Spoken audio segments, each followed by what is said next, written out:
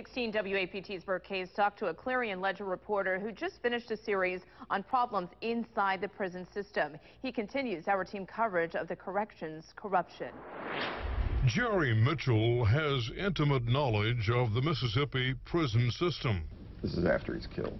Mitchell has been writing a newspaper series exposing a picture of gangs running wild in state prisons. In some cases, he reported allegations that correction department guards helped or turned a blind eye while inmates harmed other prisoners.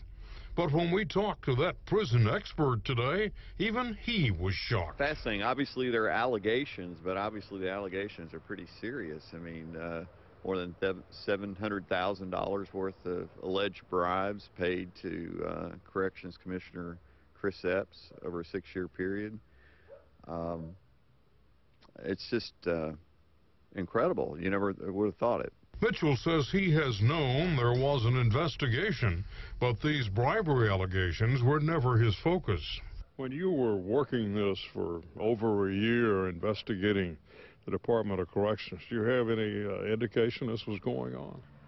Yes, I was aware there was a federal investigation anyway, but you know, that wasn't what started me down the trail, but I became aware of that at one point, yeah. Another well-known Rankin County leader, Cecil McCrory, was arraigned as well.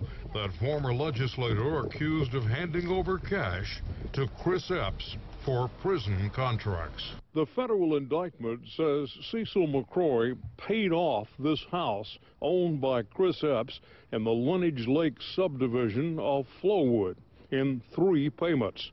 The payments were each $100,000 and one of $50,000. The federal government has confiscated this house at 511 Shalom Way. It's worth about $359,000. For Case 16 WAPT News.